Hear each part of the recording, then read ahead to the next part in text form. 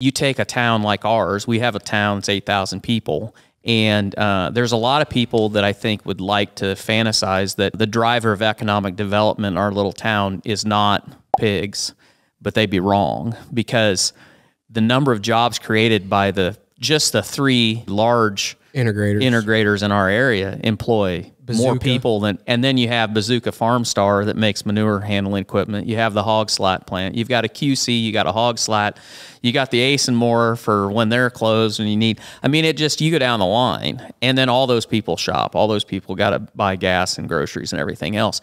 And in an era where we were a community where we had a Crane valve factory, we had a Perfex that made radiators, we had a machine tool. Yeah, Modine was a radiator. All that's gone. But the ag has stayed,